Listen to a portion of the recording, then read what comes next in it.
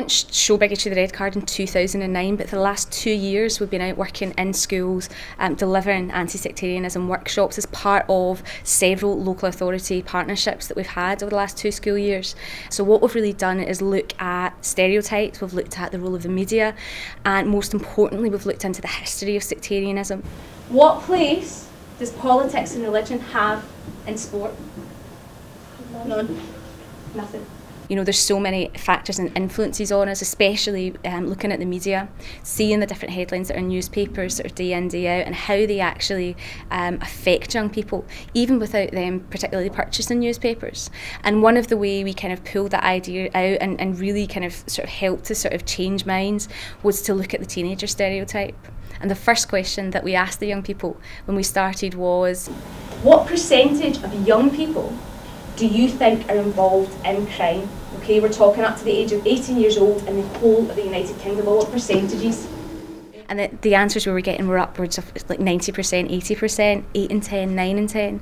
And when I actually told them that the real figure was around 5.2, they were shocked, and they really readily agreed when I said, you know, you are young people, you belong to that group. However, even we are misinformed about the group that we belong to. So imagine how misinformed we may be about groups that we know less about, whether they're a different nationality, a different religion, Celtic, Rangers fans, Catholics, Protestants. So I really could see that the penny had started to drop. I think it's something we don't normally do in school, so it's good to have a particular focus on it. What it does is it gives them an opportunity to talk about their own background, their own beliefs, their own views on things, particularly with regards to sectarianism, its causes and the consequences of sectarianism, particularly in Glasgow. So today we did a whole range of activities looking at the issue of sectarianism. We started off with an activity that we call New Neighbours, and that gave the young people an opportunity to choose from 6 different people that they'd like to live next door to, and they had to give their reasons why. So we were looking into why we would choose one person over another person. The reveal at the end of the activity was that it wasn't in fact 6 different people, it was one person. And we looked at this notion of stereotypes and how we judge people based on perhaps one single bit of information that we have about them. So I think that it was clear that worked really well today, and the feedback that we got from the young people was excellent, and it certainly really made them think. Okay, so we've just participated in a focused interactive educational anti-sectarianism workshop. What do you think is one of the main things that you've learned from that today? Holly?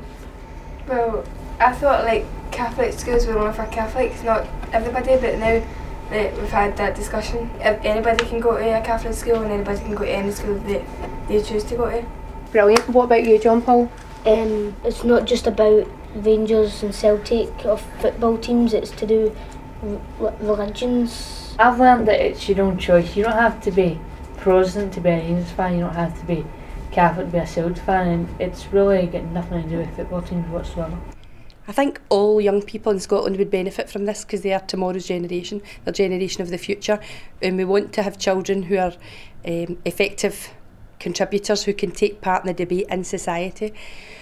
What I would like to see is this part of the whole school curriculum so easily fits into the health and wellbeing strands and things that can be done in secondary schools, such as through PSC, through RME, it can be addressed. I think the unique thing that Show Bigotry and Show Racism, the Red Card, does is it brings in professional footballers and brings in relevant experts, and it enriches the curriculum in a way different to what a teacher would normally do it. So we're hoping that, you know, we're out speaking to young people like we challenged racism 20 years ago. We're hoping that these young people, the future generations out there holding positions of authority in the future, having families of their own, can then take that knowledge that they've learned and make a positive effect and change into their communities and into their families.